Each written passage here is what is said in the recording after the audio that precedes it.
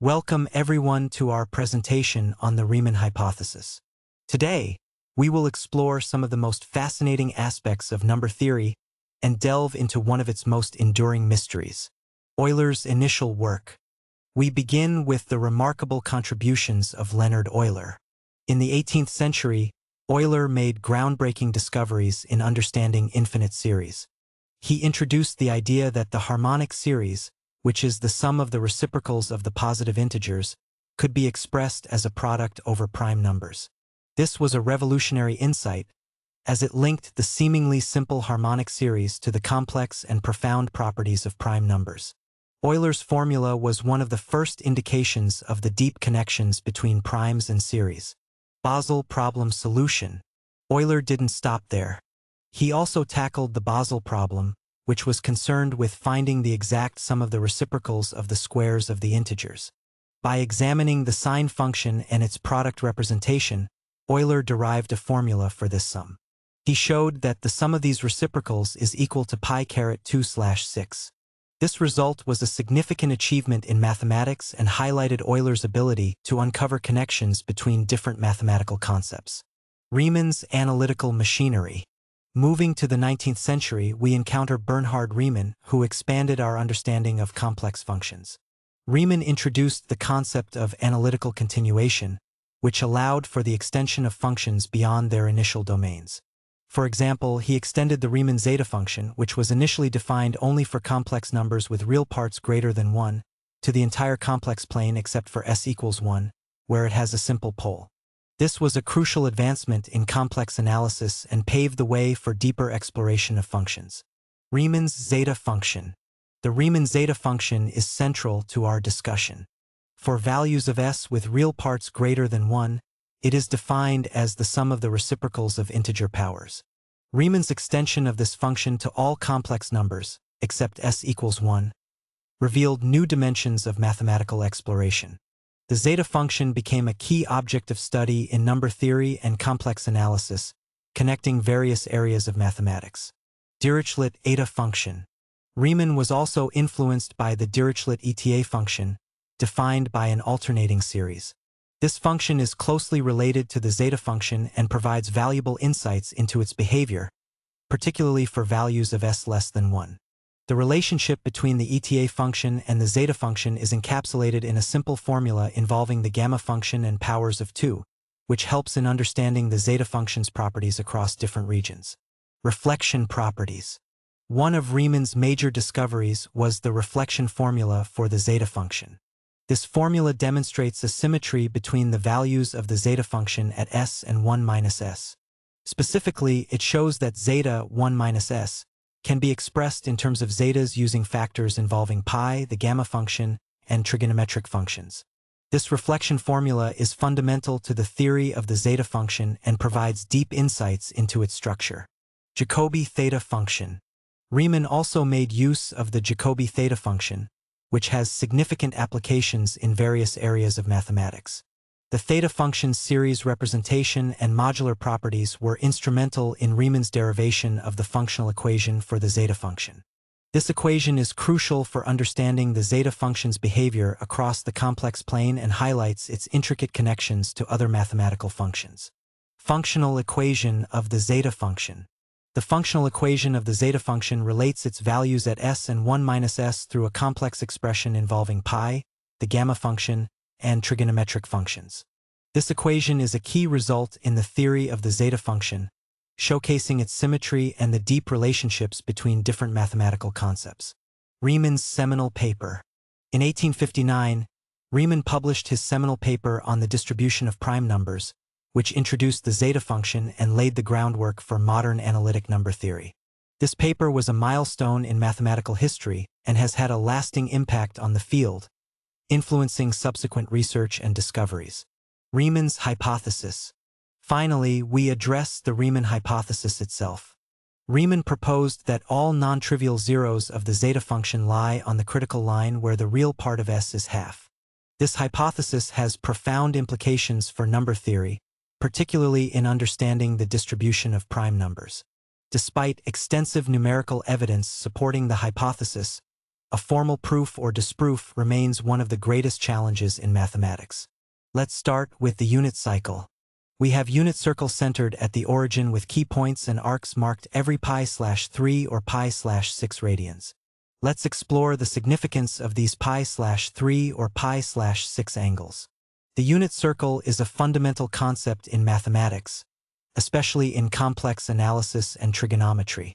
Here, we've divided the circle into 6 equal parts, each corresponding to pi/3 or pi/6 radians, or 60 degrees. Because sine and cosines are intricately connected, pi/6 radians, or 30 degrees also comes into action. This division highlights the symmetry and periodicity inherent in circular functions. Specialty of pi/3 or pi/6 angles. These pi/3 or pi/6 angles are particularly noteworthy in the context of the Riemann hypothesis. The Riemann hypothesis concerns the Riemann zeta function and its zeros. According to the hypothesis, all non-trivial zeros of the zeta function lie on the critical line where the real part of S is half. If we project these angles onto the complex plane, the unit circle intersects the critical line at specific points. These intersections correspond to the pi/3 or pi/6 intervals, which represent key angles where the circle aligns with the critical line. This alignment is significant because it illustrates the relationship between geometric angles and the behavior of complex functions, especially in relation to the distribution of zeros. In this context, the pi/3 or pi/6 angles serve as a bridge between the geometric representation of the unit circle and the analytical properties of the Riemann zeta function. They emphasize how fundamental concepts in geometry and trigonometry intersect with deeper questions in number theory and complex analysis. Intuition and examples. To build some intuition, let's consider a simple example. Take any odd number on your calculator and divide it by 2. You'll get another decimal number, typically a non-recurring decimal, representing half of the original. This process is straightforward and trivial, but it highlights the special nature of dividing by 2. Geometrically, you can visualize this as our good old pi/2 orthogonal representation. Now, let's try something different. Take a sufficiently large number, calculate its logarithm, and then divide the result by the logarithm of 2. You'll notice that you don't end up in a repeating decimal loop. Instead, you get a value that eventually resolves to 0, although the length of the decimal part may vary. This non-repeating property reflects a more profound mathematical behavior. You might think, zeta zeros are different, and you're correct, but trust me, all are connected at some point of time. For now, let's appreciate the midpoint, half, as a unique equidistant position as the building blocks of +1 progression among the number line. Geometrically, these pi/3 or pi/6 slices of the unit circle emphasize this midpoint's importance. You may ask again, why not pi/2, the gradient 1 line? Then I say yes, the top view will look like pi/2, but beneath it there are more structures. The structure we see here in simple divisions and logarithms also underpins the complex and intricate nature of zeta zeros. Interactive mystery. Now, let's create more suspense and mystery. I'd like everyone to take out their calculators for a moment. Please take the reciprocal of Euler's number e and add to it the double natural logarithm of 2. What result do you get? You should see that the result is 0 up to 2 decimal points. Does anyone have any idea why this happens? In case you missed it, let's repeat the process. Take the reciprocal of Euler's number e and add to it the double natural logarithm of 2. The result is 0 up to 2 decimal points. This intriguing result hints at the deep connections and symmetries in mathematics. Some of you may say, poor boy, 2 decimal places are not enough. To those skeptics, consider this: 2 leading decimal places are indeed significant. In scientific measurements, having 2 decimal places can be enough to disrupt a 5 sigma accuracy, which is often used to assert a discovery in physics. The fact that this result zeroes out at 2 leading decimal places is not just a coincidence. It points to deeper, underlying symmetries and relationships in mathematics, much like those proposed by the Riemann hypothesis. The Riemann hypothesis itself deals with the precise and delicate placement of zeros of the zeta function along the critical line. This phenomenon we've explored here with e and log 2 is a small but tantalizing glimpse into the kind of intricate, beautiful truths that the Riemann hypothesis seeks to uncover. While we have entered the domain of physics, let's talk about dark energy. Although its exact percentage keeps fluctuating, as of 2023, it was estimated to be around 69%. Recently, data from the James Webb Space Telescope is suggesting this value might be adjusted downward again. But has anyone ever wondered why this percentage is astonishingly close to the natural logarithm of 2? This seemingly trivial coincidence adds another layer of mystery to our understanding of the universe. Could it be a mere coincidence? Or is there a deeper, hidden connection between the fundamental constants of mathematics and the fabric of our cosmos? The proximity of these values invites us to ponder the profound links between mathematical truths and physical reality, much like the mysteries posed by the Riemann hypothesis. Not only that, but magically, the Hubble constant, despite having an altogether different unit of measurement, also seems to want to settle around the value 69. This consistency is intriguing. But why does this value, measured in kilometers per second per megaparsec, keep hovering around 100 times the natural logarithm of 2? Does anyone have any idea why the unit km/sec/megaparsec cannot get rid of multiples of 100 times lane 2? Thanks to our ancestors for choosing a metric system very close to reality. It was their countless night observations of the sky and their hand-written almanac/ephemeris data we are experimentally confirming today. Don't avoid these questions. They are crucial for understanding the deeper mathematical structures that underlie the Riemann hypothesis. The consistency of these values across different domains suggests there might be more profound, hidden connections waiting to be uncovered. I am not undermining any country/continents or its contribution. By ancestors specifically, I meant ancestors of the Indian subcontinent, where the decimal system took birth, flourished, and spread to other parts of the world. Did you know that the Leibniz series for pi was actually discovered by the Indian mathematician Madhava of Sangamagrama? Aryabhata provided a significantly accurate value of pi, long before Archimedes. The same Aryabhata had insights into gravity, long before Newton. Long before Pythagoras, Bodhayana had written about the same Pythagorean theorem in a little poetic-style verses. Infinite series and calculus were used in ancient India well before their formal development in Europe. The concept of the relativity of time was known to Indians since antiquity, as described in ancient texts. The Indian subcontinent has a rich history of mathematical and scientific advancements. These ancient scholars laid down the foundations for many concepts that we use today. Their work demonstrates the deep mathematical understanding that existed long before these ideas were discovered or formalized elsewhere. These connections and the long history of mathematical thought are crucial for understanding the Riemann hypothesis and other profound questions in mathematics. Thank you for your attention, and let's continue to explore these historical insights and their impact on modern science. Why am I telling all this? What does it have to do with the Riemann hypothesis? Am I going to say the Riemann hypothesis was known by Indian ancestors? My answer will be yes, they could have, because they used it. Not only Indians, even the Greeks had insights into complex mathematical systems, as evidenced by the mysterious Antikythera mechanism, which had an intricate 19 times 53 gear-like system. You must be saying, what? Are you insane? Unfortunately not, because of the colonial system I was educated through the Macaulay curriculum. Like many others, I was also deprived of this rich ancient knowledge, but once I started reconnecting it did not take much time to achieve a steep learning curve ratio and connect the dots.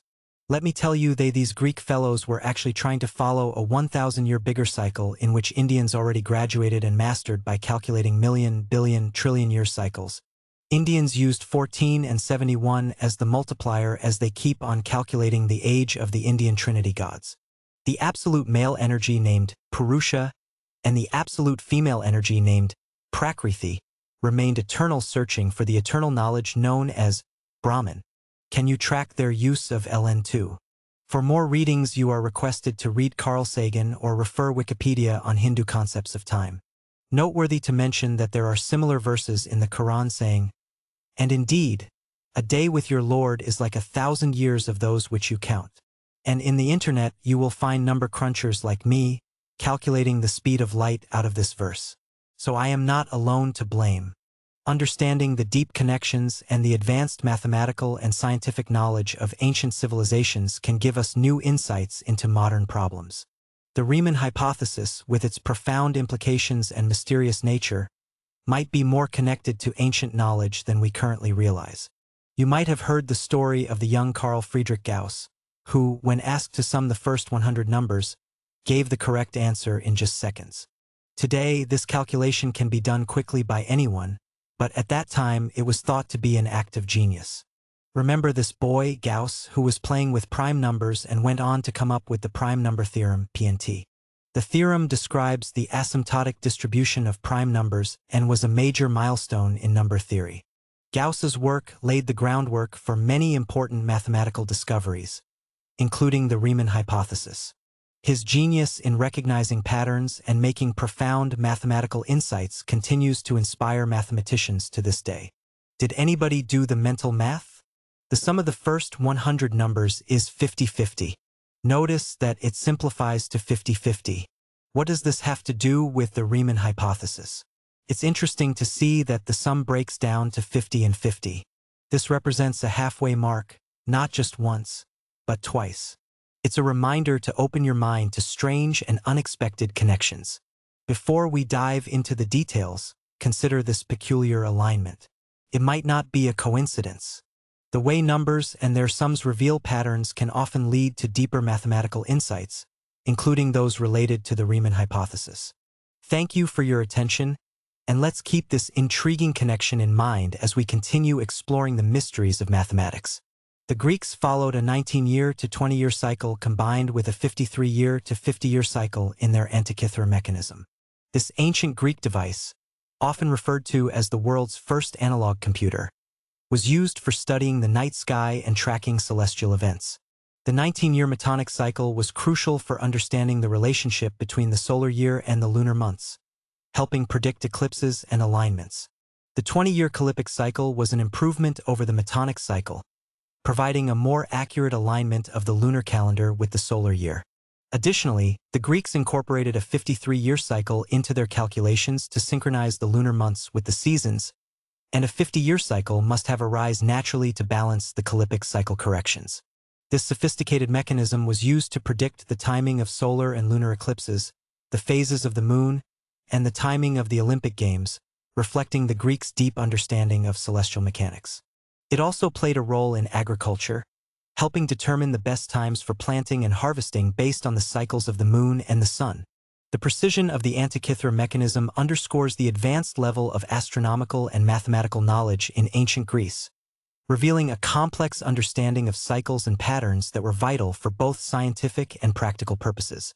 This ancient device highlights how early civilizations used mathematical cycles to understand and predict the natural world, echoing the kinds of deep mathematical insights that we still explore today, including those related to the Riemann hypothesis. In ancient Indian cosmology, numbers 71 and 14 hold significant importance in calculating the ages of Brahma and the demigods. According to Hindu scriptures, a single day of Brahma, known as a kalpa, is composed of 14 manvantaras.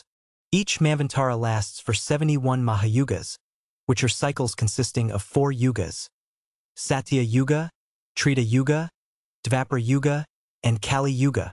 Therefore, one kalpa, or 1 day of Brahma, equals 14 manvantaras, and each manvantara contains 71 mahayugas. This intricate system of time calculation reflects the profound understanding and conceptualization of time in ancient Indian culture. To put it in perspective, the lifespan of Brahma is said to be 100 years, where each year consists of 360 days of Brahma. This translates into vast periods that are almost unimaginable, demonstrating the Indian sages' deep insights into the cyclical nature of the universe. These calculations not only highlight the advanced nature of ancient Indian cosmology, but also show the incredible depth of their temporal frameworks that continue to fascinate scholars and enthusiasts around the world. Thank you for your attention, and let's continue to explore these fascinating connections between ancient knowledge and modern mathematical mysteries. What else did the Indians achieve in the realm of astronomy? Aryabhata, in his seminal work Aryabhatiya, made remarkable contributions. He provided accurate descriptions of planetary movements, the length of a year, and the concept of sidereal years.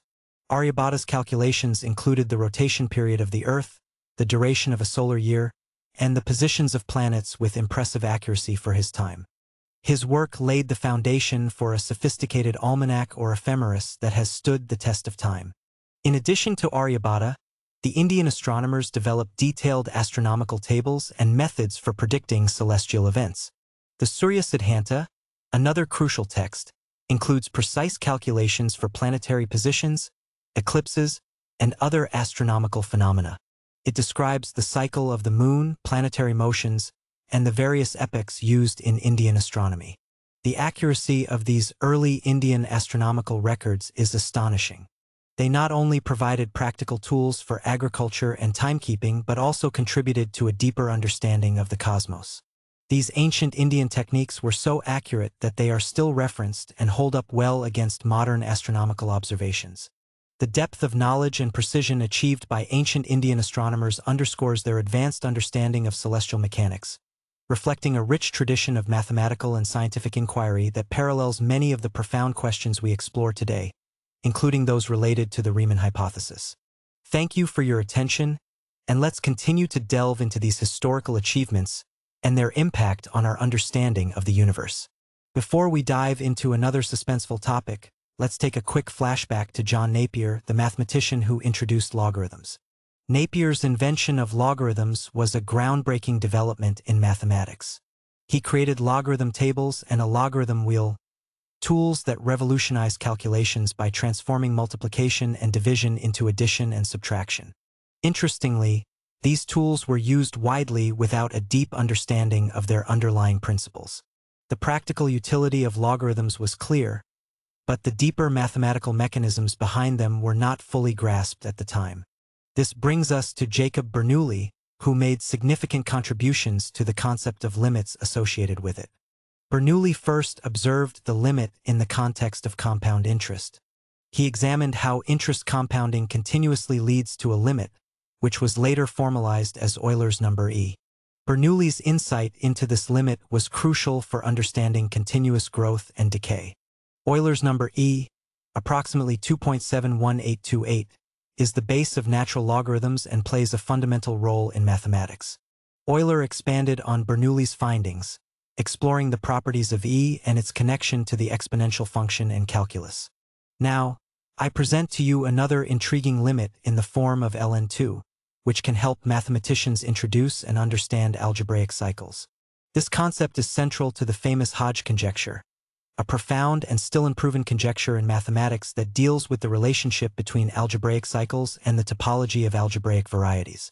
The idea of algebraic cycles explores how certain geometric and algebraic structures can be described through cycles in a higher dimensional space. While the Hodge conjecture remains unproven, it reflects a deep and important area of research in mathematics, offering insights into the structure and properties of complex spaces. Don't be ashamed of exploring cycles and patterns. Antiquity and modernity both reveal that such cycles are not just theoretical constructs but have real implications and applications. For example, consider Roger Penrose's interest in the cyclic universe model. Penrose has explored how the universe might undergo an eternal cycle of expansion and contraction. His study of polarization in the cosmic microwave background, CMB, has fueled this fascinating idea, showing that cycles and patterns in cosmology can offer insights into the nature of the universe itself. The study of cycles, whether in algebraic geometry or cosmology, connects mathematical theory with physical reality, revealing a tapestry of patterns that span both ancient and contemporary research. These cycles are real, and understanding them can provide a deeper appreciation of the fundamental structures governing our universe. Thank you for your attention, and let's continue to explore these captivating connections and their implications for both mathematics and science. How many of you believe that God or Allah created this universe in 6 days and on the seventh day said, "Let there be light," and there was light? Without challenging or undermining your belief system, have you ever wondered where the number 7 came from? After all, without clocks, every day seems just like yet another day. I don't know anything about the book of Genesis, but from a clock's perspective, the concept of 7 days actually has historical roots that trace back to ancient astronomical knowledge. The idea of a 7-day week has its origins in the Surajit, an ancient Indian astronomical text. The Surajit describes a sophisticated understanding of planetary motions and celestial cycles, which included a 7-day cycle that influenced various cultural and religious practices. The ancient Indian system eventually spread and influenced other cultures, becoming an integral part of timekeeping and calendar systems. The 7-day week later took formal shape in the development of clocks and calendars, which structured time and daily life in numerous societies around the world. The Indian concepts of time were so profound that they inspired the renowned astrophysicist Carl Sagan. In his book Cosmos, Sagan marvels at the ancient Indian understanding of vast timescales, which are remarkably similar to modern scientific views. The Hindu cosmological timeline describes cycles of creation and destruction, known as yugas, each lasting millions of years.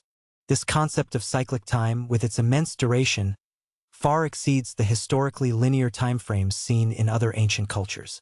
Sagan was particularly fascinated by the Hindu idea that the universe undergoes an infinite number of deaths and rebirths, much like modern theories about the cyclical nature of the cosmos, such as the Big Bang and Big Crunch theories.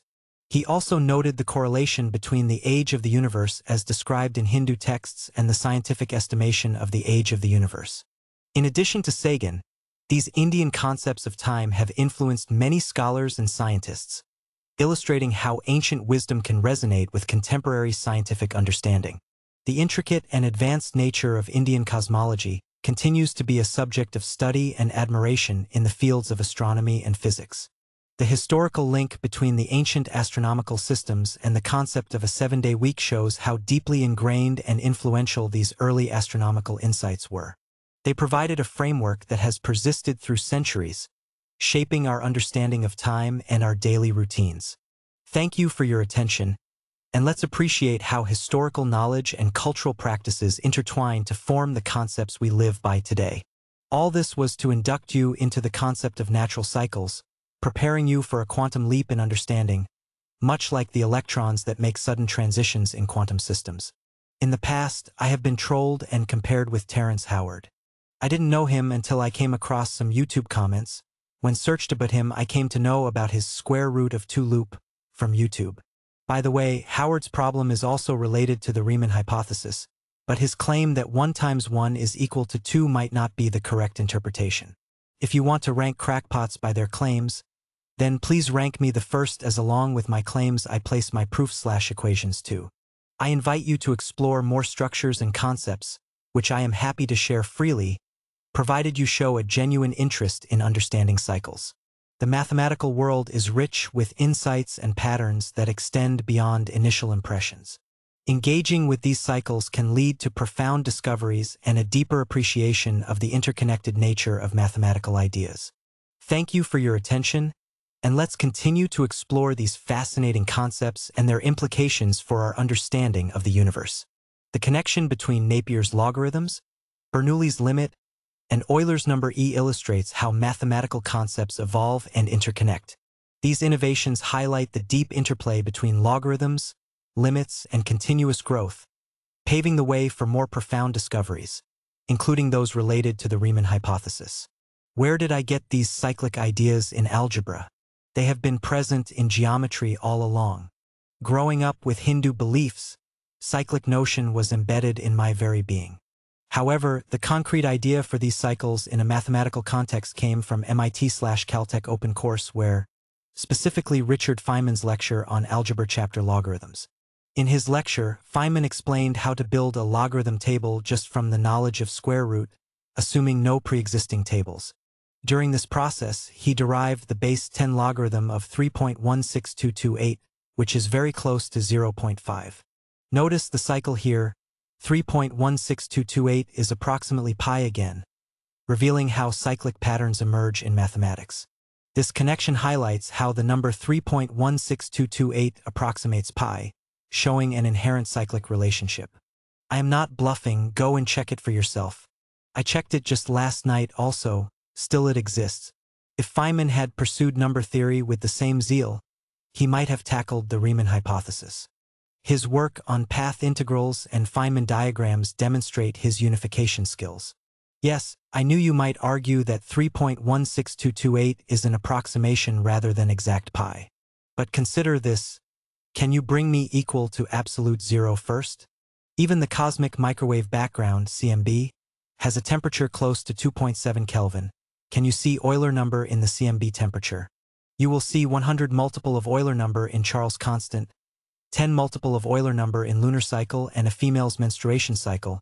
Maybe that's why females are called moon-born. Please don't make any other meaning out of it. It is just natural for females to bleed for 3 to 4 days after every 27 days to keep the internal reproductive cycle aligned to the natural cycle. What is a male cycle? There are male cycles too. Google it, you will come to know. Men/women both follow 69 to 72 heartbeats per minute. Can you see ln2 in your heartbeats? I can guess whole lot hateful comments waiting for me. I gave you my intuition of completing a cycle through ln2, which is also very close to the inverse of Euler's number E. I know many of you are trying to judge me as a numerologist, but believe me, I had to study math very hard from all the open courseware, surf through Wikipedia offline Zim dumps, as well as YouTube videos from various math channels, learn LaTeX, and learn macros to write my paper. My LaTeX writing was classified as non-standard. I faced comments like, "I don't know anything about math. No one ever told me that I cannot try anything new directly," yet diplomatically they felt me that way. I've received comments from seasoned mathematicians saying it's actually very hard to find something new in mathematics. I can understand their philosophy, but when it comes to writing a math paper, you will find yourself totally blank in expressing your thoughts, yet we complete our project/thesis, submit it, and forget it. There remain many lines we write which were not written by anybody in the past. Those lines are rediscovered again by somebody else. Now we can treat them as old, but the person who originally wrote those lines often gets lost in the math archives. In the rarest of rare cases, the new discoverer acknowledges the original credit. Before we try Riemann hypothesis, my suggestion would be we should start low with Gödel's depression, then conquer it with Emmy Noether's intelligence. We will need conservation of 2 fundamental laws of algebra as well as numerical arithmetic. And finally, we should try for the enlightenment in the path of Riemann's hypothesis. Gödel's incompleteness theorem has a profound impact on our understanding of mathematics. It states that in any consistent axiomatic system that is capable of expressing basic arithmetic, there are true statements that cannot be proven within that system. This result implies that no matter how many axioms we add to our mathematical framework, there will always be some truths that elude formal proof. Given this, one might question whether mathematics can ever be made complete. Gödel's work suggests that the answer is no. The incompleteness is an inherent feature of any sufficiently powerful system of axioms. However, this does not mean that our mathematical efforts are futile. On the contrary, adding new axioms can significantly enrich mathematics, allowing us to explore and understand more complex structures and phenomena. The pursuit of new axioms is a crucial aspect of mathematical progress. By incorporating new axioms, we can develop new theories and solve problems that were previously unsolvable.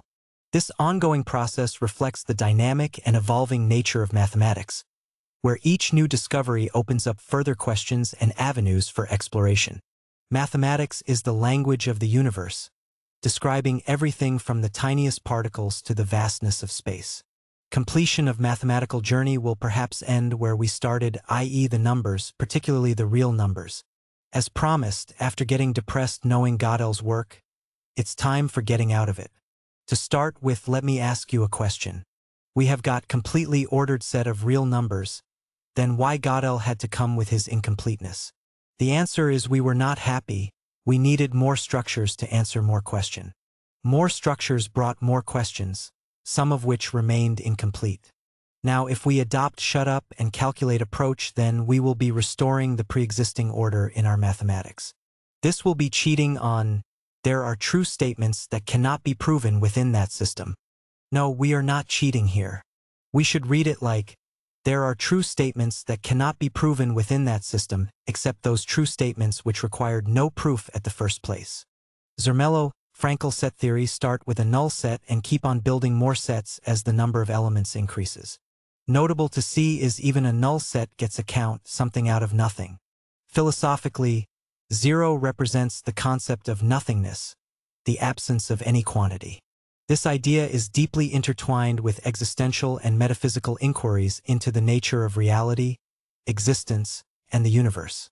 Zero is unique in that it bridges the finite and the infinite, the tangible and the abstract. We will not discuss it further as Zermelo-Fraenkel set theory was not my original inspiration, and I am not sure whether it can deliver the proof of Riemann hypothesis. My original inspiration was symmetry. We will be moving towards that direction. In algebra, symmetries and inverses are fundamental concepts that permeate various mathematical structures. Understanding the deep connections between symmetries, additive inverses, multiplicative inverses, and zero division can provide insights into the elegant harmony underlying algebraic systems. Symmetry in mathematics refers to a property where a structure remains unchanged under certain transformations. Symmetries can manifest in many forms, such as geometric symmetries, like rotations and reflections, and algebraic symmetries, like permutation of elements in a set. In algebra, symmetries often relate to operations that can be performed on elements of a set without altering the underlying structure of the set. For example, the set of real numbers is symmetric under addition and multiplication. These symmetries are described by the existence of additive and multiplicative inverses. The additive inverse of a number is another number such that their sum is zero, the additive identity. The concept of additive inverse is deeply connected to the symmetry of the number line. For any point on the number line, negative of that point is symmetrically opposite with respect to the origin 0.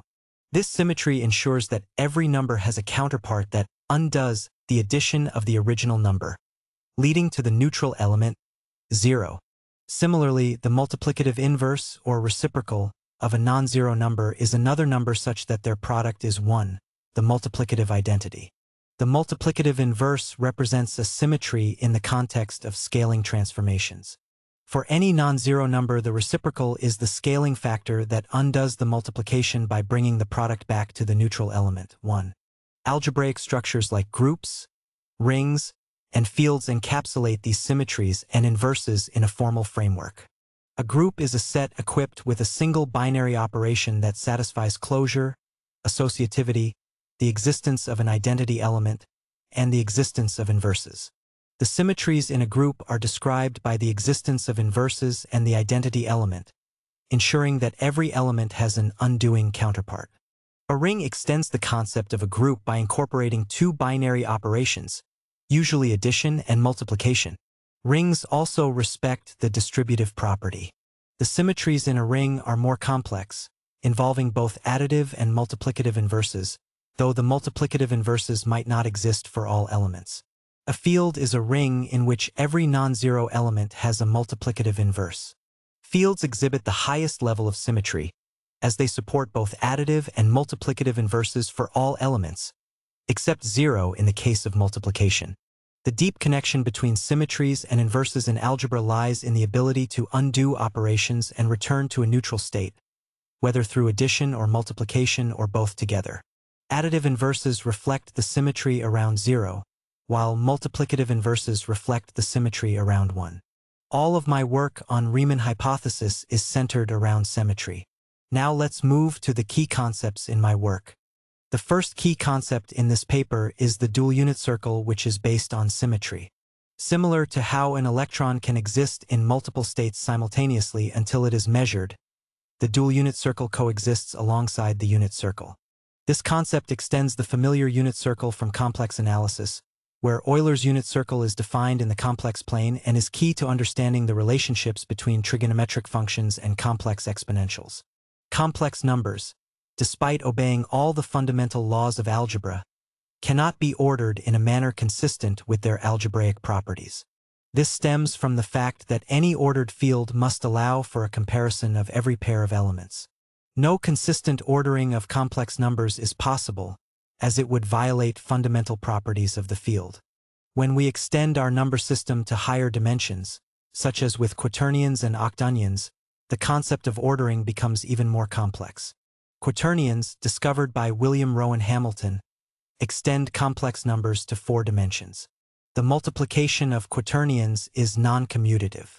Just as with complex numbers, if we attempt to order quaternions, we encounter contradictions. Octonions extend quaternions to 8 dimensions and are even more complex. Octonions are non-associative as well as non-commutative. The non-associativity and non-commutativity of octonions further complicate any notion of ordering. Complex numbers, quaternions, and octonions are essential in various fields of mathematics and physics, providing powerful tools for describing rotations, transformations, and other phenomena. However, their algebraic structures inherently lack a consistent ordering compatible with the field properties. This highlights a fundamental difference between these higher-dimensional number systems and the real numbers, where a linear order is naturally defined. The dual unit circle introduces us to a higher-dimensional space, adding complexity and new possibilities. Here, quaternions, octonions, sedenions, or even higher-dimensional complex, split complex, and dual numbers comes into play, and they leave their mark in the real number line, which is the one and only ordered field, subtly shaping the unit circle the way it is. This significant influence makes the unit circle appear dual and more coherent, enabling the exploration of more intricate structures and relationships within the family of numbers. Emmy Noether, a brilliant mathematician of the early 20th century, made groundbreaking contributions to abstract algebra and theoretical physics. One of her most famous achievements is Noether's theorem, which connects symmetries in physical systems to conservation laws. Her work has had profound implications for both mathematics and physics, highlighting the deep connections between symmetry and the fundamental laws of nature.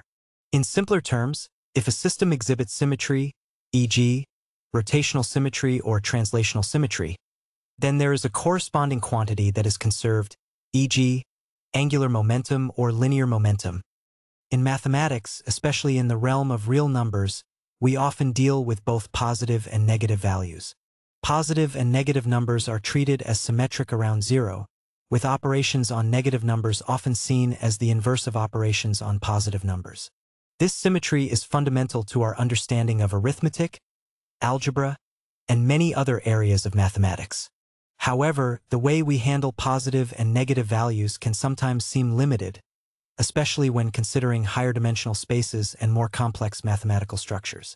In reality, the mathematical treatment of positive and negative numbers can sometimes feel asymmetric, particularly in certain contexts like complex analysis, vector spaces, and quantum mechanics. In quantum mechanics, symmetry plays a crucial role in understanding the behavior of particles and fields. Symmetry operations, such as parity, help describe physical phenomena in a way that treats positive and negative values on equal footing. Emmy Noether's theorem is especially relevant here, as it connects these symmetries to conservation laws. In higher-dimensional spaces, such as vector spaces and tensor fields, the concept of symmetry becomes even more nuanced. Positive and negative values can be seen as part of a broader geometric structure, where reflections, rotations, and other transformations preserve certain properties. This higher-dimensional perspective provides a more unified view of positive and negative values. In the realm of complex numbers, for example, we extend the real number line into a two-dimensional plane. Here, the positive and negative sides of the real axis are just one aspect of a richer structure that includes imaginary numbers. The complex plane allows for a more symmetric treatment of values, where rotations and reflections can be handled seamlessly. One intriguing question is whether the negative side can have a symmetric reflection on the higher-dimensional positive side, similar to the concept of parity, which involves flipping the sign of spatial coordinates to conserve some quantity. This idea challenges the conventional view that negative values are merely inverses of positive values and suggests a more holistic approach to understanding mathematical structures. While this idea may seem unconventional, you have the choice to accept or stay behind.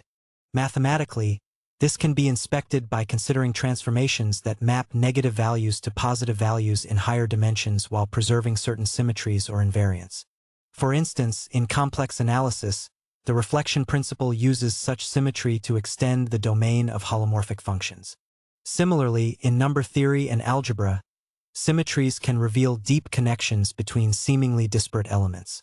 This concept invites us to rethink the role of negative values and explore whether they can be more than just inverses, potentially offering new insights into the underlying structures of mathematics.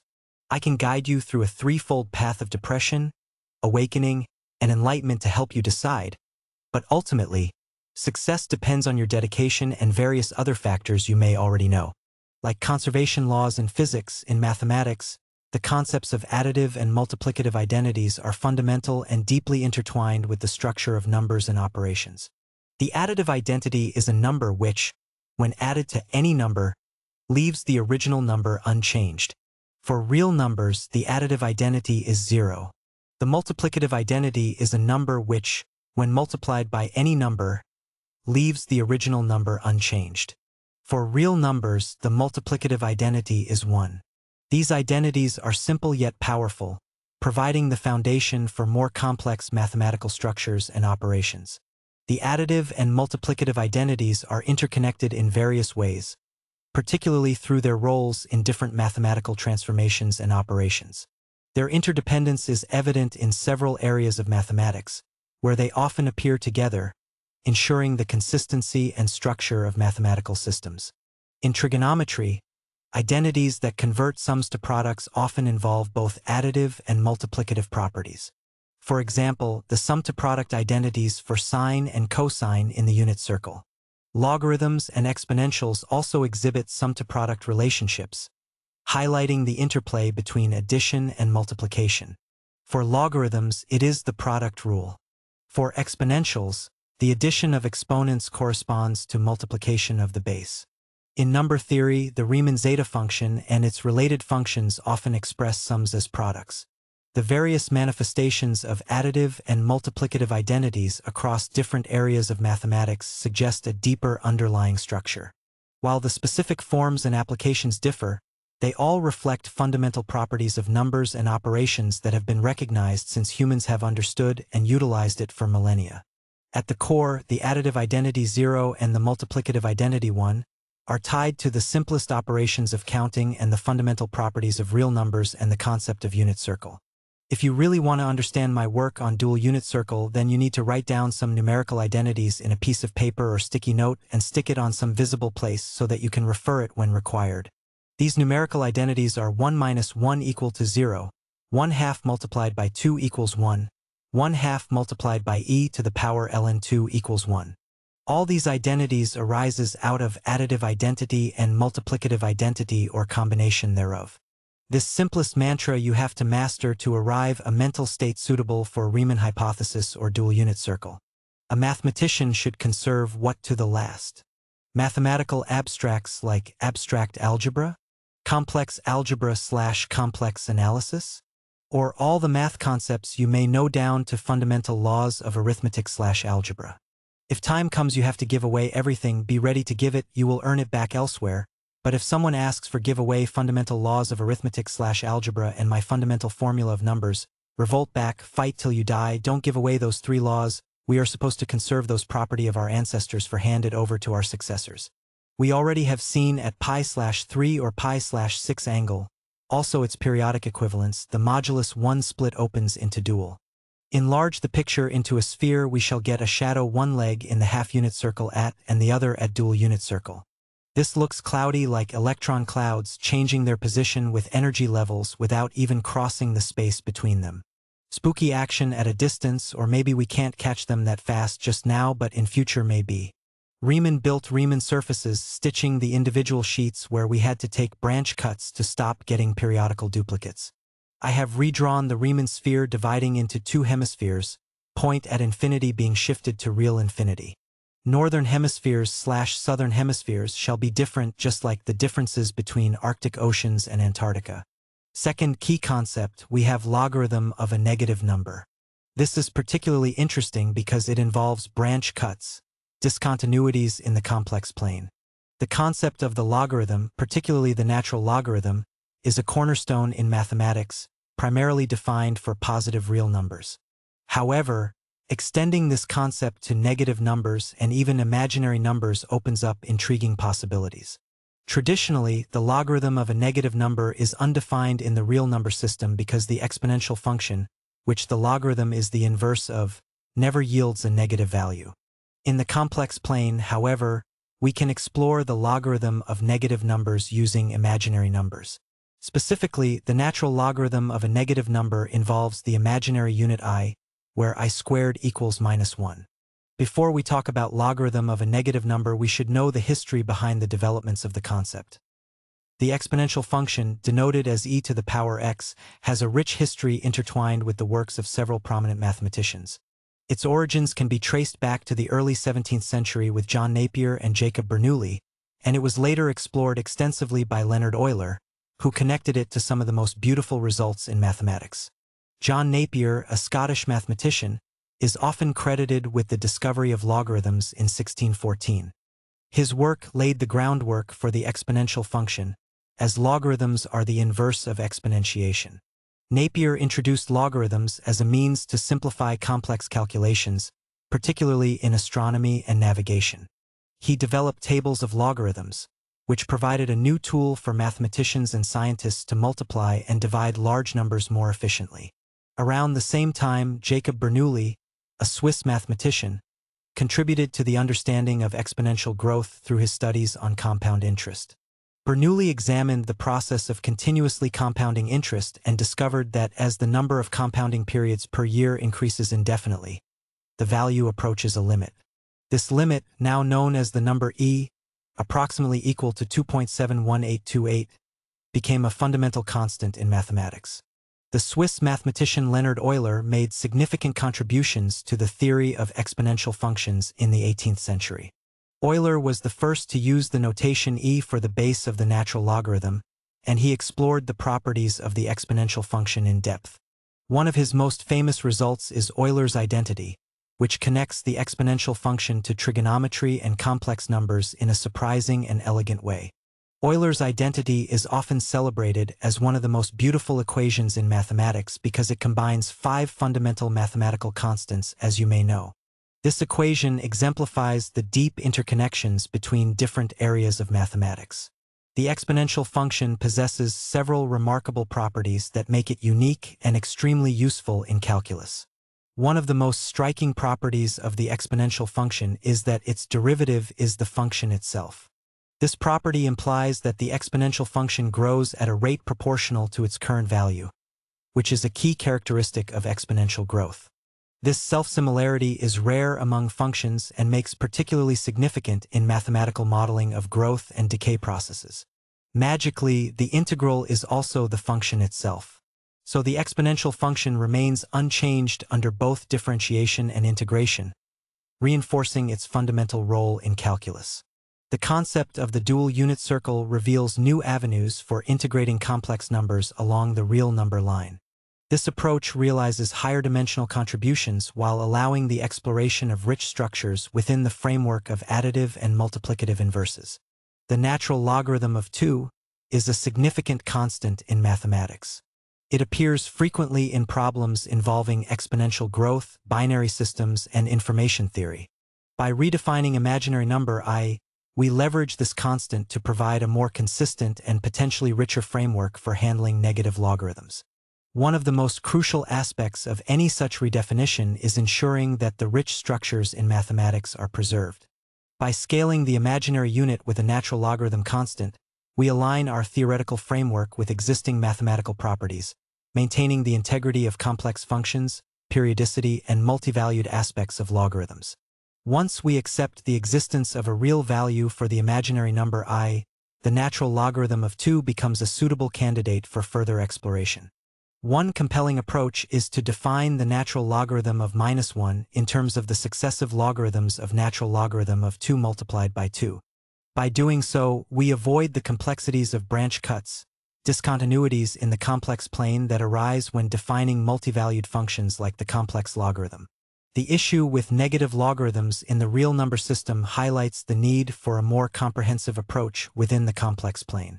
By proposing a redefinition of the imaginary unit I in terms of ln2, we can address some of the caveats associated with negative logarithms while preserving the rich structures inherent in complex analysis. This approach offers an innovative way to reconcile the limitations of real numbers with the broader and more versatile framework of complex numbers.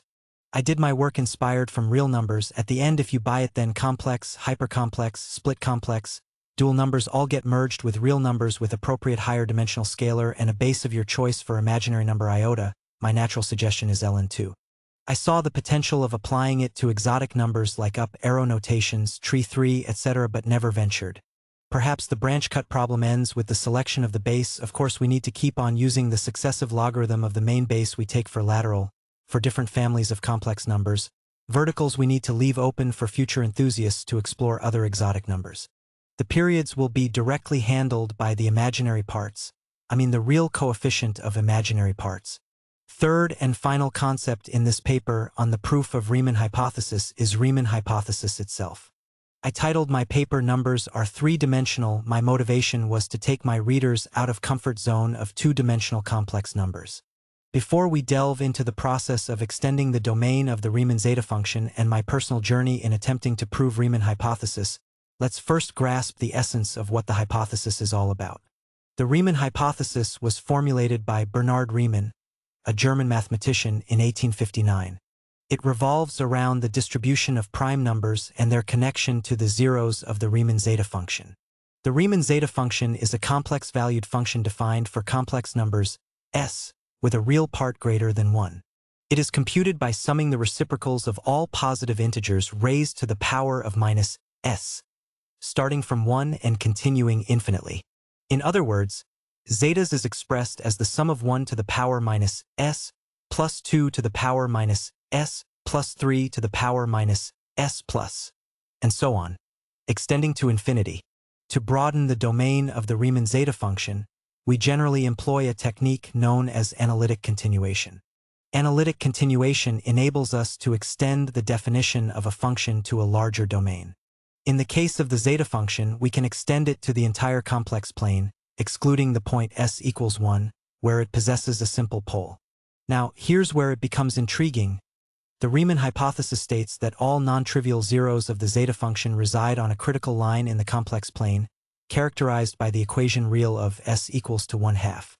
By extending the domain of the zeta function further, we may gain the ability to explore these non-trivial zeros and strive to establish the validity of the Riemann hypothesis.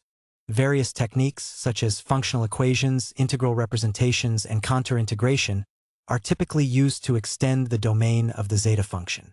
However, in my approach, I departed from these conventional methods and continued Euler's unfinished work by employing an induction process that involved taking infinite products of zeta values. Through this approach, I obtained initial results that challenged established notions such as zeta 1 being equal to 1 instead of infinity and zeta minus 1 being equal to 1/2 rather than Ramanujan's value of -1/12th. This deviation from conventional thinking led me to propose both the existence and completion of algebraic cycles involving at least the zeta function. I realized that the poles of the zeta function could not be left unaddressed and intuited that their removal might hold the key to proving the Riemann hypothesis. If zeta 0 leads us to -1/2 and zeta 1/2 is connected to all zeta zeros, then there must be a complex cycle that mathematicians have thus far overlooked. I visualized the Riemann hypothesis as a cyclic challenge, and I reopened the problem in a fresh manner. Because of the entangled relationship between the gamma and zeta functions, I suspected that the gamma function may also be rotating around some other functions. I constructed a handwoven garland, interweaving various flowers representing zeta values from various branches of the cross-pollinated zeta function, gamma function, pi function, my own delta function, and their periodic harmonic conjugates. These branches stem from two fundamental trees, the unified factorial tree and the unified zeta tree. While studying the prime number theorem, I came to know that the prime number theorem is actually proven from the results of the zeta function. I questioned myself why the zeta function could not be defined at 1 and why its pole could not be removed. Although calculus provides certain rules for checking the convergence of infinite series, these may prove insufficient when dealing with the convergence of series encapsulating infinities into an unity in a cyclic way. Despite this, Euler successfully derived his sum-to-product formulas and manually calculated zeta values for certain numbers. Later, Leopold Kronecker further elucidated Euler's formulas by interpreting them as the outcome of approaching the right-sided limit of S.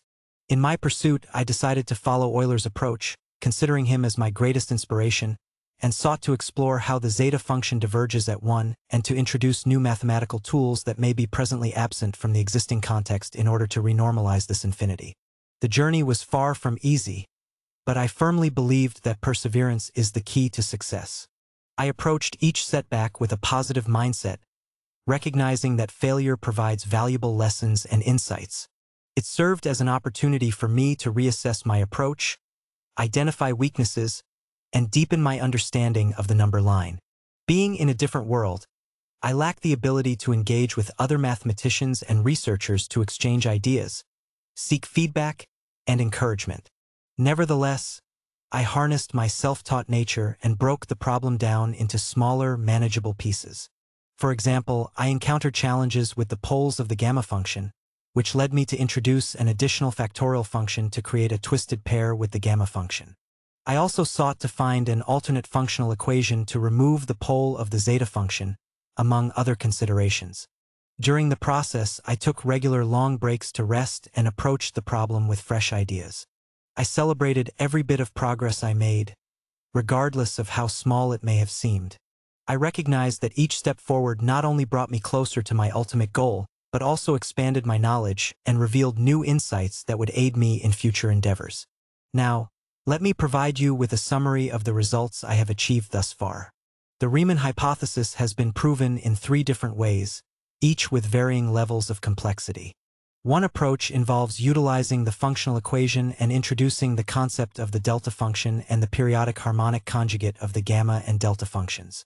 The other 2 proofs are derived using Euler's formula and elementary algebra. The poles and zeros of zeta values are redefined. Furthermore, other prime conjectures, such as the Goldbach conjecture and the twin prime conjecture, have been proven based on a new understanding of primes and numbers as 3-dimensional entities, as elucidated by Hamilton's 4-dimensional quaternion. The imaginary number iota is defined as the natural logarithm of 2, and the logarithm of negative and complex numbers is redefined using an extended number system. Additionally, the factorial of negative and complex numbers is redefined through the use of the delta function and the periodic harmonic conjugate of the gamma and delta functions. Now let me take you on a detour of my personal journey so far. As an accountant, I typically don't engage with scientific concepts in my daily life. However, my curiosity was piqued on Christmas Eve in 2012 when there was a hoax circulating that the world would end by December 31st. Although the hoax lacked scientific basis, it compelled me to seek the truth and explore contemporary scientific understanding of the universe. I began by reading Wikipedia articles on physics, a subject that had always interested me despite my limited knowledge from school. It was during this exploration that I encountered a pie chart illustrating the composition of the universe. 69% dark energy, 26% dark matter, and 5% normal matter. This distribution didn't sit well with me. I had a sense that something fundamental must be missing. In 2015, I returned to my hometown of Kolkata, India, because of the Syrian crisis. My eldest son started attending 3rd grade at his school, and one day while searching the internet for fraction worksheets to help him practice, I realized that the seemingly simple numbers I encountered in my daily life were not as straightforward as they appeared. Using my Excel skills, I spent 4 hours trying to figure out how to create randomized fractional math problems for my son. I discovered that to generate proper fractions for multiplication and division problems, final result of which didn't result in recurring decimals, I needed to divide any random input numbers by its larger multiples of 5. I hypothesized that this phenomenon was due to the decimal system we use, with 5 acting as a midpoint. On another occasion, I encountered the fine structure constant, which has an approximate fractional value of 1 upon 137. I couldn't help but notice that it was nearly half of the reciprocal of Charles's constant ratio of 1 upon 273, which I had learned about in school.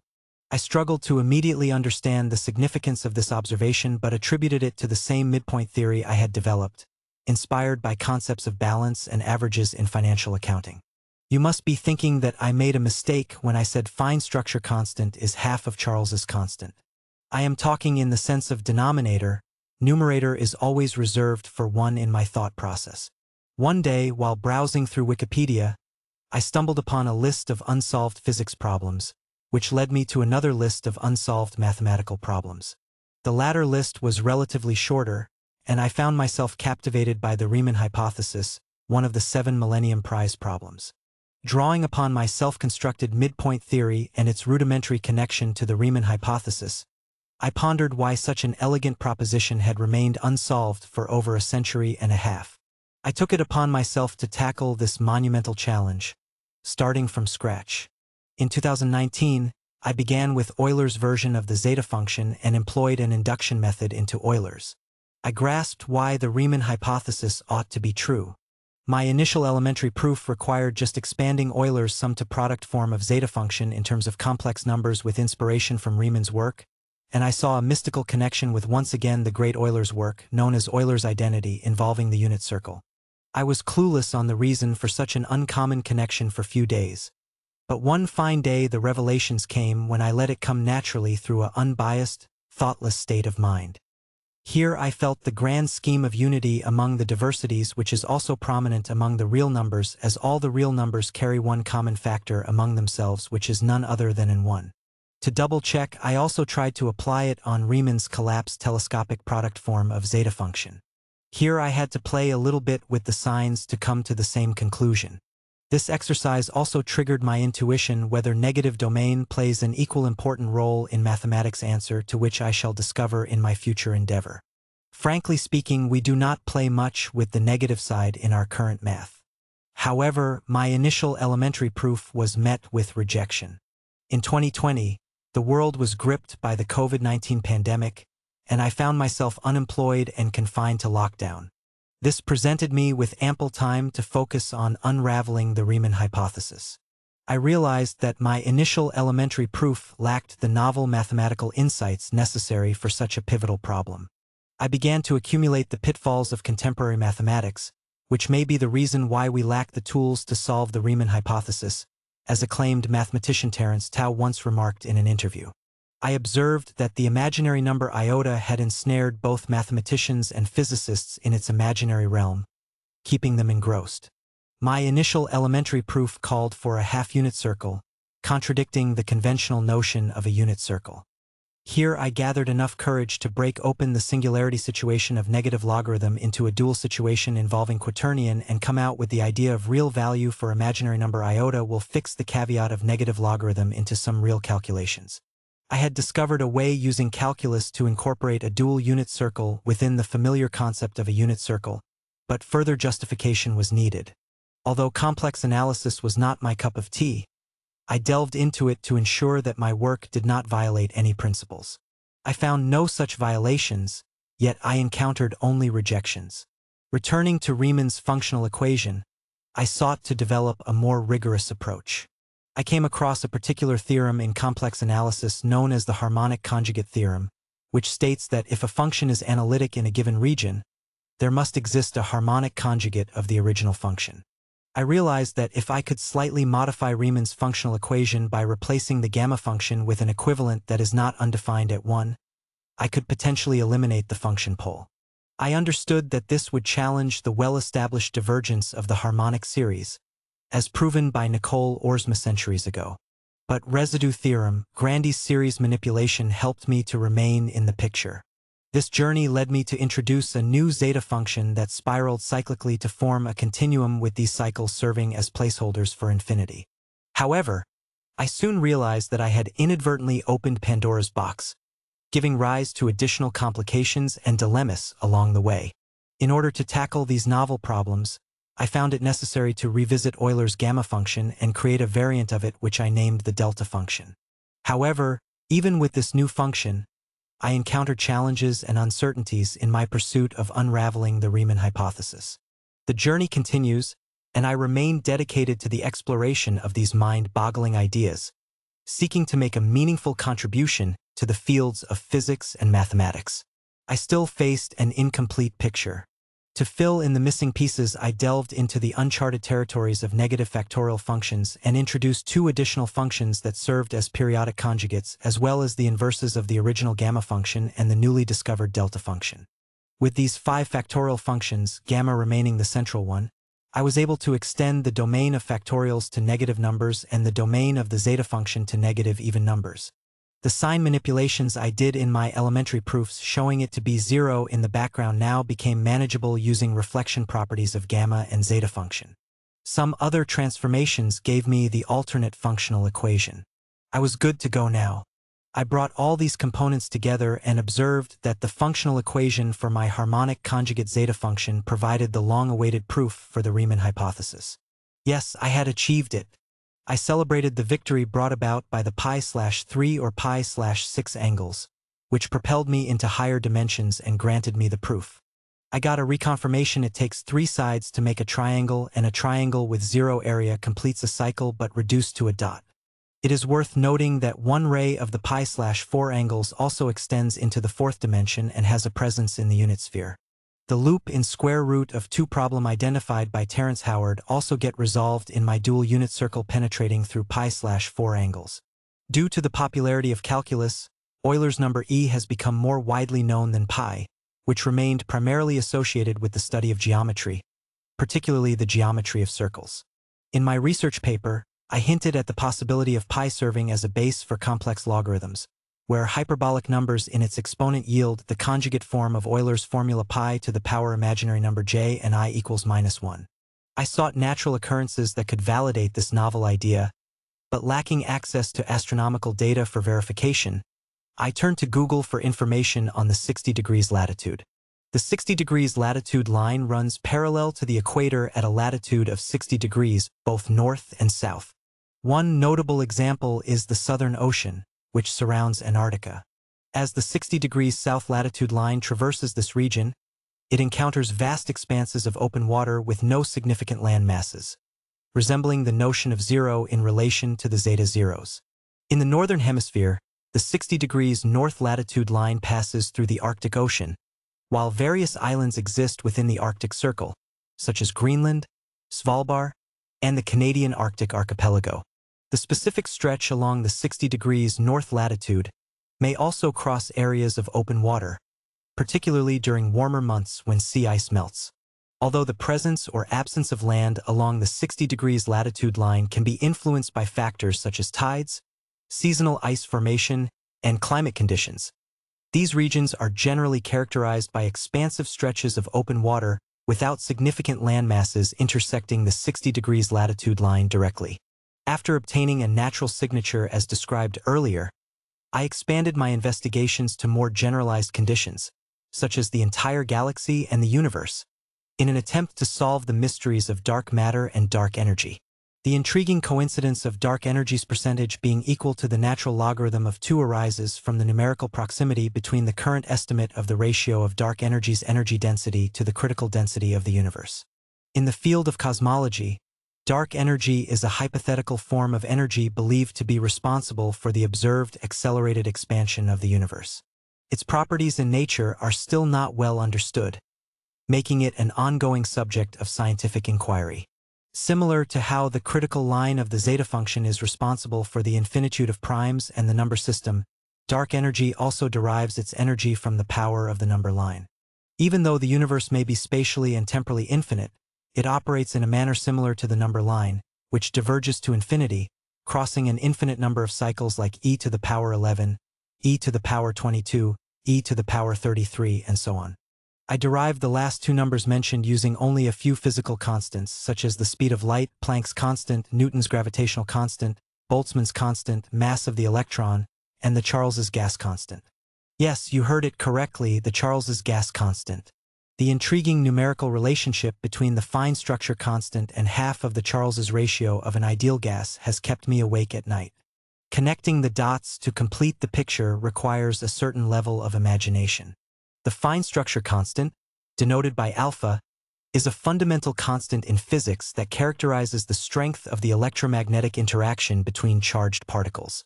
This value is close to 1/137. The fine structure constant is dimensionless and plays a crucial role in various areas of physics, including quantum electrodynamics. On the other hand, the Charles's ratio is a constant that arises from the ideal gas law and relates the change in volume of an ideal gas to its change in temperature at constant pressure. Approximately, this ratio is close to 1/273. Although the Charles's gas constant is not considered a fundamental constant, it should be regarded as more fundamental in the middle scale in which we live. Mathematically, It is closely related to the reciprocal of pi⁴ multiplied by Euler's number e, the base of the natural logarithm. Can you imagine the possibilities that arise from connecting these seemingly disparate constants? The interplay between the fine structure constant, the Charles's ratio, and other fundamental constants hints at a deeper underlying structure in the fabric of our universe. Exploring these connections may lead to new insights and a more comprehensive understanding of the laws governing our reality.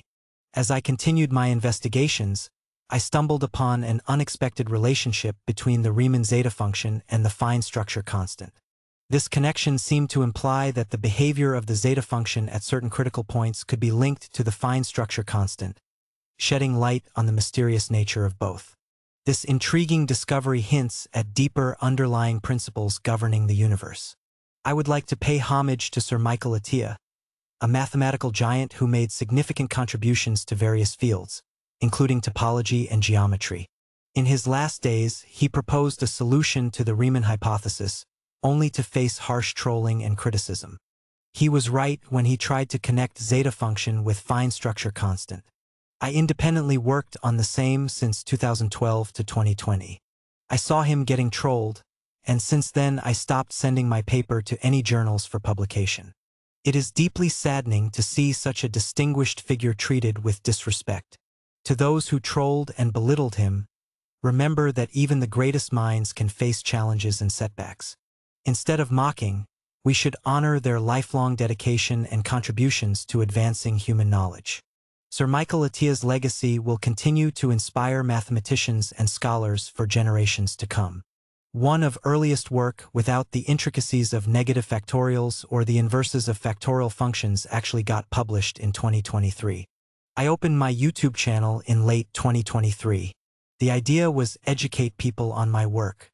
Traffic is getting better every day. To reach more people, I need to translate my speech and post videos regularly with different voices.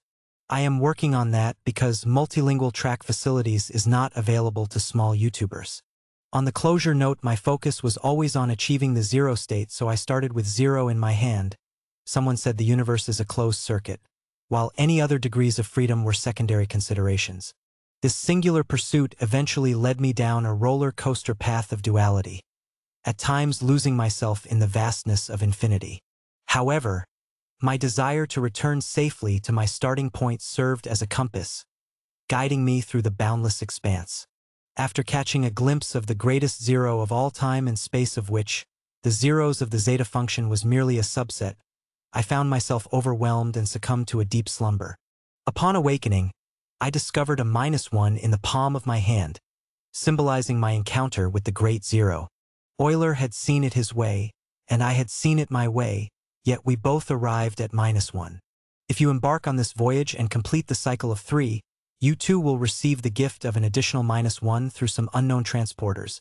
Don't get into the hesitations, I didn't order this. Open the package after scanning and place it meaningfully to maintain equilibrium in any equation.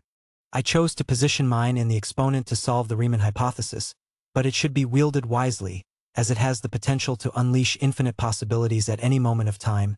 If you select a wrong place, it can burst like a nuclear bomb disaster. In my paper, I have provided minimal proofs for various unsolved number theory problems. I refer to these proofs as minimal because they emerge from the already proven prime number theorem. Once we understand the duality of the number system and its oscillation around the limit of 2, the dual nature of numbers refers to the observation that prime numbers exhibit both irregular and seemingly random patterns, as well as certain statistical properties that can be analyzed through probabilistic methods. For example, let's consider the twin prime conjecture, which states that there are infinitely many prime numbers that differ by 2. To approach this problem, we can utilize the prime number theorem and the dual nature of numbers. By invoking the prime number theorem and considering the asymptotic limit of prime numbers, we can reverse engineer it to know about the roots of any number, and thus we can show that there will always be infinitely many twin primes with a prime gap of 2. This can be seen as a minimal proof for the twin prime conjecture. Similarly, the Goldbach conjecture, which states that every even integer greater than 2 can be expressed as the sum of 2 prime numbers, could also be approached using the prime number theorem and the dual nature of numbers. It's important to note that while these minimal proofs may provide insights and a deeper understanding of number theory problems, they may not necessarily be considered complete or rigorous proofs. Number theory problems, especially those that have remained unsolved for a long time, often require extensive mathematical techniques and rigorous proofs to be fully resolved. As promised in my last video today, we shall explore a revolutionary concept: the integration of complex numbers with the decimal number system. This idea promises to enhance our understanding of mathematics and extend its applications. Let's dive into the history, basic concepts, attempts at integration, and my unique approach to this intriguing endeavor, which includes a modified place value system and novel decimal operations. To appreciate the integration of complex numbers with the decimal system, we must first understand their origins. The decimal number system, also known as the base 10 system, dates back to ancient civilizations like the Egyptians and the Babylonians. It was formalized by Indian mathematicians and spread to the Western world through the works of Islamic scholars. On the other hand, complex numbers have a more tumultuous history. The notion of imaginary numbers emerged in the 16th century when mathematicians like Cardano grappled with solutions to cubic equations that involved the square root of negative numbers. The formal acceptance and development of complex numbers came later, with significant contributions from Euler, Gauss, and others in the 18th and 19th centuries. The decimal number system is a positional numeral system that uses 10 digits, from 0 to 9. Each digit's position represents a power of 10, allowing for the representation of both whole numbers and fractional numbers. Complex numbers, on the other hand, consist of a real part and an imaginary part. This extension of the real numbers allows for the solution of equations that have no real solutions. This concept might seem abstract, but it has practical applications in fields like engineering, physics, and computer science. Historically, the integration of complex numbers into the decimal system hasn't been a mainstream focus. However, there have been efforts to unify different complex number systems under broader mathematical frameworks.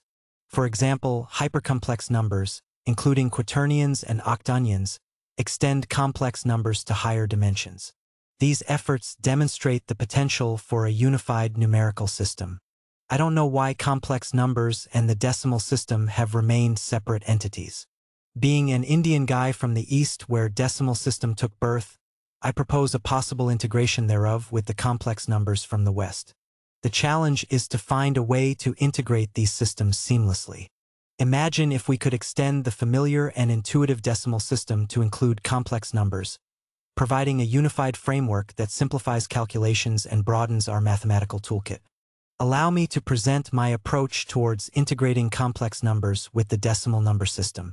This vision involves a modified place value system and novel rules for decimal operations to seamlessly incorporate complex numbers.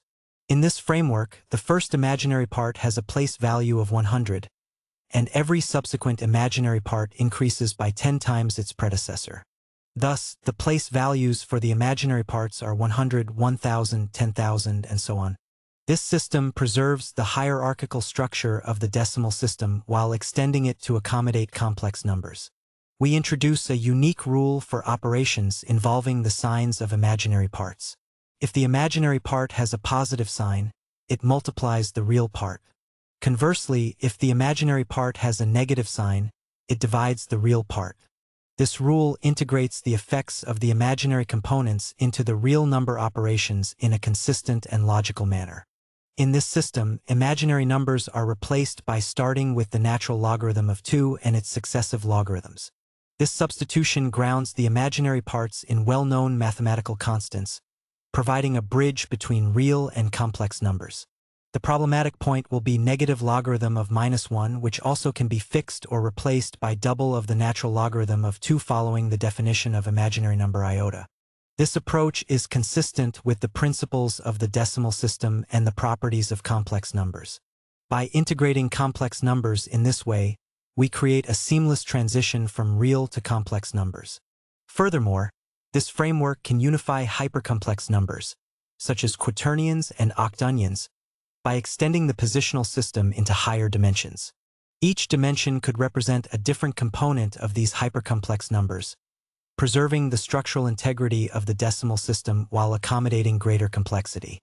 integrating complex numbers with the decimal number system through a modified place-value system and my novel rules for decimal operations is a practical and innovative step towards unifying various numerical systems. By viewing complex numbers as an extended decimal system with unique place values and operational rules, we preserve consistency and open the door to unifying more complex number systems. This vision holds the promise of a more cohesive and comprehensive mathematical framework, enhancing our understanding and application of numbers in diverse fields.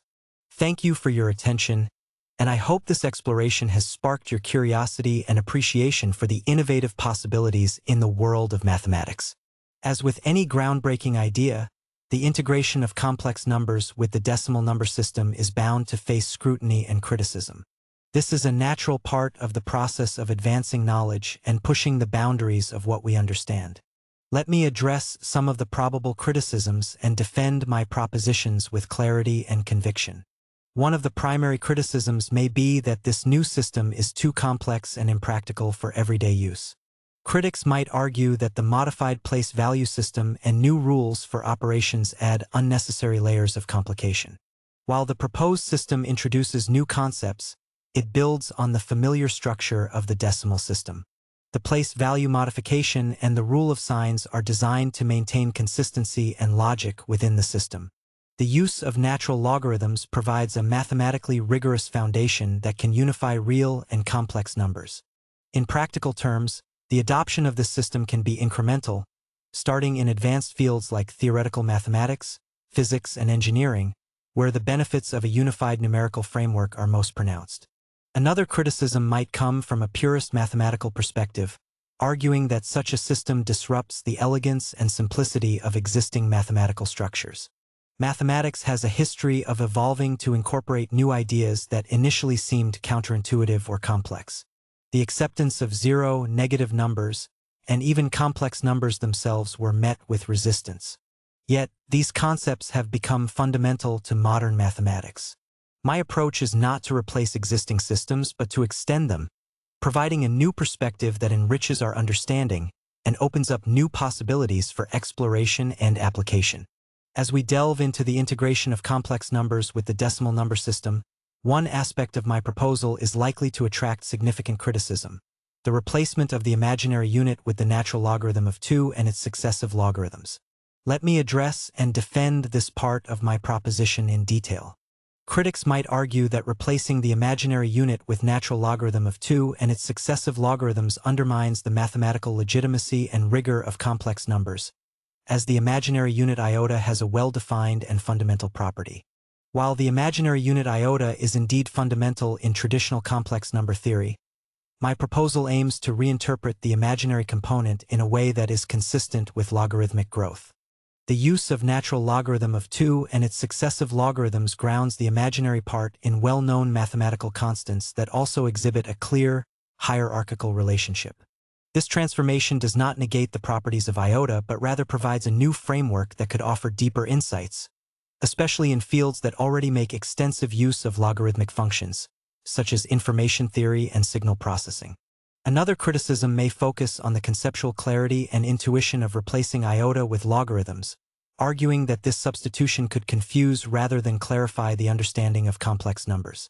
The integration of natural logarithms into the imaginary component introduces a new layer of conceptual clarity by linking complex numbers directly to exponential and logarithmic growth, which are pervasive in nature and various scientific disciplines. For instance, exponential growth is fundamental in fields ranging from population dynamics to finance. By expressing the imaginary part in terms of logarithms, we provide a bridge to these applications, making the abstract concept of iota more tangible and relevant. Furthermore, as students and practitioners become accustomed to this new framework, the initial confusion will give way to a deeper, more intuitive grasp of complex relationships. Critics might be concerned about the impact this change will have on existing theorems, applications, and computations that rely on the traditional definition of iota. My approach is not intended to replace the existing framework, but to provide an alternative perspective that can coexist with traditional complex number theory. Existing theorems and applications remain valid within their established contexts.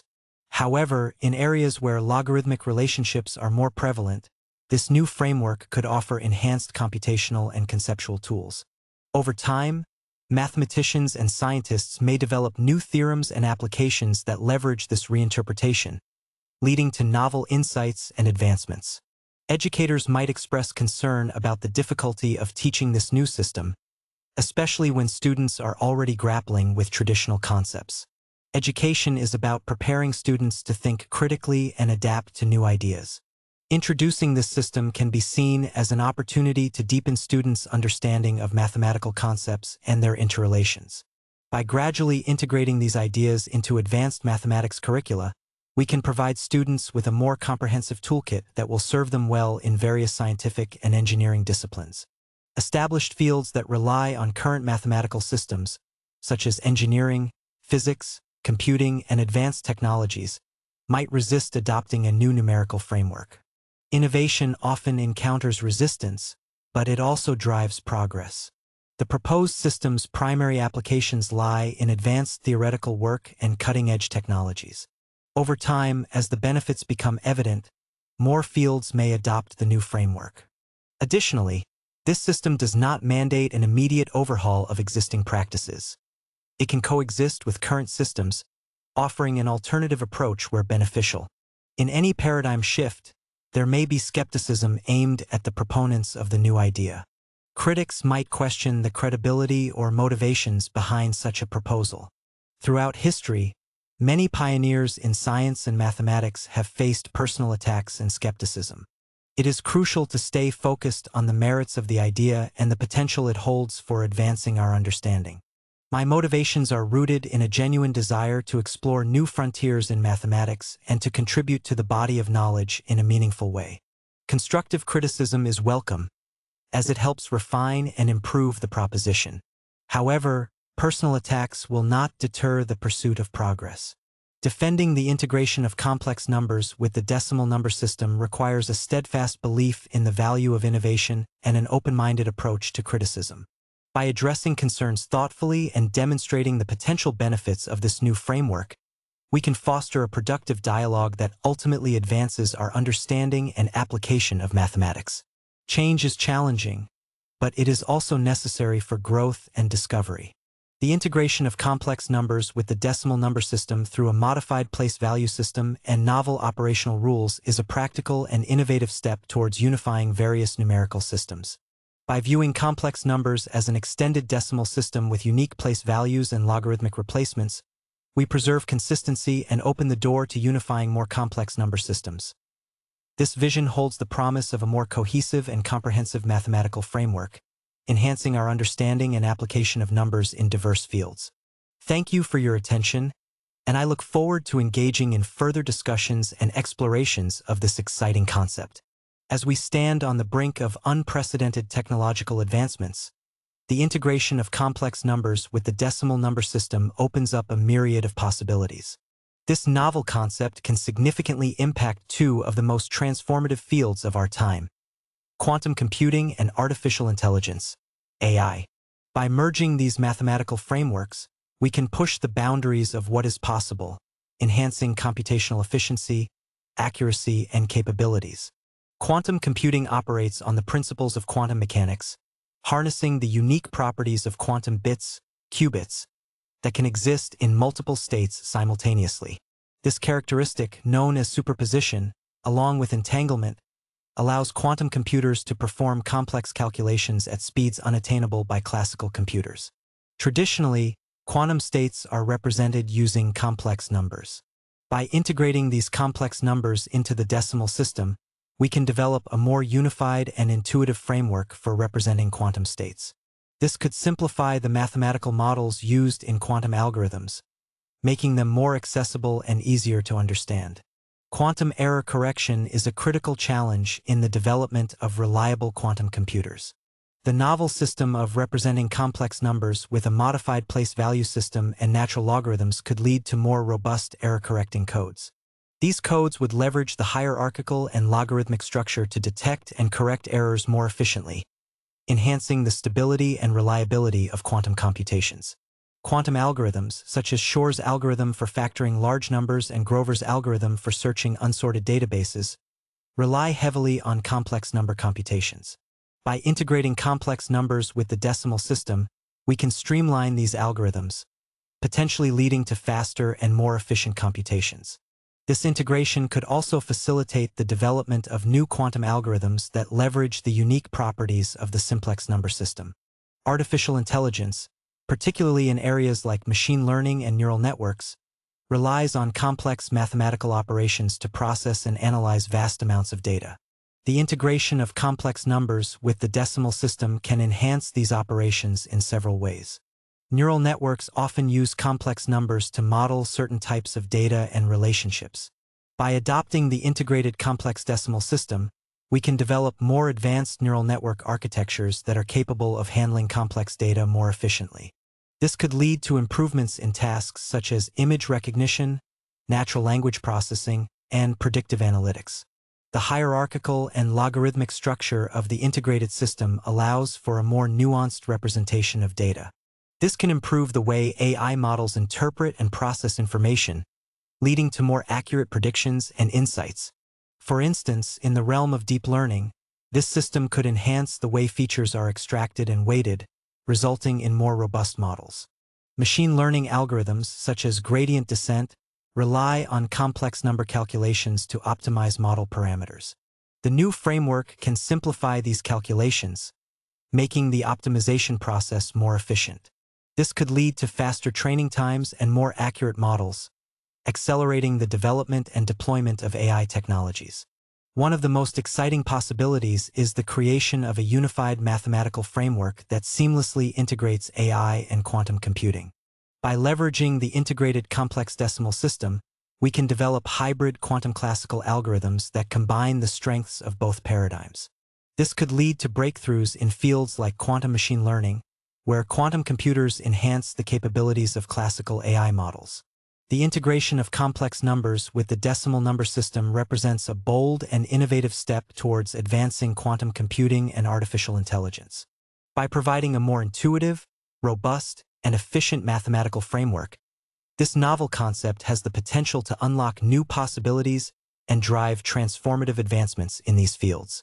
As we continue to explore and refine this integration, we can look forward to a future where the boundaries of computation and intelligence are continually expanded, leading to a deeper understanding of the universe and more powerful technological tools. Thank you for your attention, and I look forward to engaging in further discussions on the exciting potential of this groundbreaking idea. The integration of complex numbers with the decimal number system offers a revolutionary framework that can transform various fields, including human disease drug development, genetic modification, and cancer treatment. By merging these mathematical systems, we can enhance computational models, improve data analysis, and develop innovative approaches to tackle some of the most challenging problems in medicine and biotechnology. The process of drug development is intricate and time-consuming, requiring precise modeling and analysis of biological systems and molecular interactions. The integrated complex decimal system can significantly impact this field in several ways. Computational models used in pharmacology often rely on complex numbers to simulate the behavior of drugs within the human body. By integrating complex numbers with the decimal system, we can develop more accurate and efficient models. This can improve the prediction of drug behavior, including absorption, distribution, metabolism, and excretion, ADME, leading to faster and more reliable drug development processes. Molecular dynamic simulations are essential for understanding the interactions between drugs and their target proteins. The novel framework can simplify these simulations by providing a more intuitive representation of molecular interactions. This can enhance our ability to identify potential drug candidates and optimize their efficacy and safety. The hierarchical and logarithmic structure of the integrated system allows for more efficient data analysis and pattern recognition. This can expedite the identification of promising drug compounds from large datasets, reducing the time and cost associated with drug discovery. Genetic modification involves altering the genetic material of organisms to achieve desired traits. The integration of complex numbers with the decimal system can advance this field by improving the precision and efficiency of genetic engineering techniques.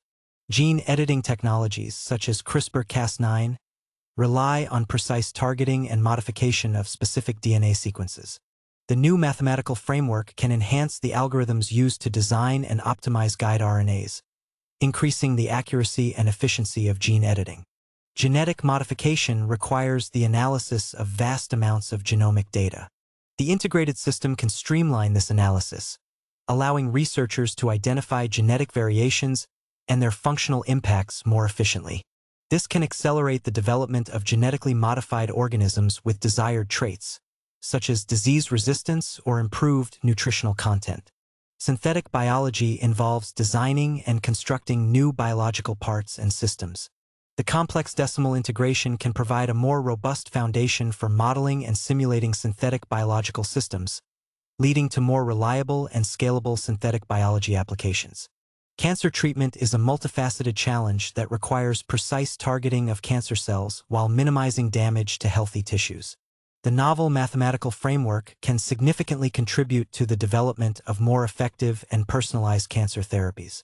The integration of complex numbers with the decimal number system holds the potential to revolutionize human disease drug development, genetic modification, and cancer treatment. By providing a more intuitive, robust, and efficient mathematical framework, this novel concept can enhance computational models, improve data analysis, and lead to innovative approaches in medicine and biotechnology. As we continue to explore and refine this integration, we can look forward to groundbreaking advancements that improve human health and well-being. Thank you for your attention, and I am excited to engage in further discussions on the transformative potential of this groundbreaking idea. The integration of complex numbers with the decimal number system, hereby termed the simplex number system, represents a revolutionary framework that can significantly advance various fields. In information technology and telecommunication, this novel system can enhance computational efficiency, data representation, signal processing, and encryption, among other areas. Let's explore the potential applications of the simplex number system in these fields. Data storage and compression are critical for managing the vast amounts of information generated daily. The simplex number system can provide a more efficient representation of complex data, reducing storage requirements and improving compression algorithms. By leveraging the hierarchical structure and logarithmic relationships, we can develop more advanced data compression techniques that preserve data integrity while minimizing storage space. Many algorithms in computer science, such as those used in graphics processing, machine learning, and numerical analysis, involve complex number calculations. The simplex number system can streamline these computations, leading to faster and more efficient algorithms. This improvement can enhance the performance of various applications, from rendering high-quality graphics to training deep learning models. Cryptographic algorithms rely on complex mathematical operations to secure data. The simplex number system can introduce new methods for encryption and decryption, leveraging the unique properties of the integrated complex decimal framework. This can enhance the security of digital communications and transactions, making it more difficult for malicious actors to breach cryptographic defenses. Error detection and correction are essential for maintaining data integrity in digital systems. The simplex number system can improve the design of error-correcting codes, such as Reed-Solomon and LDPC codes, by providing a more robust mathematical foundation. This can enhance the reliability of data transmission and storage, reducing the likelihood of data corruption and loss. Signal processing is at the heart of telecommunication, involving the manipulation and analysis of signals to transmit information. The simplex number system can enhance digital signal processing, DSP, algorithms by providing a more intuitive representation of complex signals. This can lead to more efficient filtering, modulation, and demodulation techniques, improving the quality and reliability of communication systems. Channel coding techniques, such as error-correcting codes, are crucial for maintaining the integrity of transmitted data. The hierarchical and logarithmic structure of the simplex number system can improve the design of these codes, making them more efficient at detecting and correcting errors. This can enhance the performance of communication channels, particularly in noisy environments. Modulation schemes such as quadrature amplitude modulation, QAM, and phase shift keying, PSK, rely on complex number operations to encode data onto carrier waves. The simplex number system can introduce new modulation techniques that leverage its unique properties, potentially increasing the data throughput and robustness of communication systems. Telecommunication networks rely on complex algorithms to manage data traffic, allocate resources, and optimize performance. The simplex number system can enhance these algorithms, leading to more efficient network management and improved quality of service, QoS. This can result in faster data transfer rates, reduced latency, and better overall network performance. Multiple input, multiple output, MIMO, and orthogonal frequency division multiplexing, OFDM, are key technologies in modern wireless communication systems, including 4G and 5G networks. These technologies rely on complex number operations for signal processing and channel estimation. The simplex number system can optimize these processes, improving the performance and capacity of wireless networks. The simplex number system offers a transformative approach to handling complex numbers, providing a more intuitive, robust, and efficient mathematical framework. In the fields of information technology and telecommunication, this system can significantly enhance data storage, computational algorithms, cryptography, signal processing, channel coding, modulation schemes, and network optimization. By adopting the simplex number system, we can unlock new possibilities and drive advancements that will shape the future of digital communication and technology. Thank you for your attention, and I look forward to exploring the transformative potential of the simplex number system with you. The integration of complex numbers with the decimal number system, termed the simplex number system, provides a transformative mathematical framework. This system can significantly impact weather forecasting and climate control by enhancing data analysis, modeling, and prediction capabilities. Let's explore the potential applications of the simplex number system in these critical fields. Numerical weather prediction models rely on complex mathematical equations to simulate atmospheric conditions. The simplex number system can streamline these equations, making computations more efficient and accurate. This can lead to improved short-term and long-term weather forecasts, providing more reliable information for disaster preparedness and resource management. Data assimilation involves integrating observational data into weather models to improve their accuracy. The hierarchical and logarithmic structure of the simplex number system can enhance data assimilation techniques by providing a more precise representation of complex datasets. This can result in better initial conditions for weather models, leading to more accurate predictions. Climate models simulate the long-term behavior of the Earth's climate system. By incorporating the simplex number system, these models can better capture the intricate interactions between the atmosphere, oceans, and land surfaces.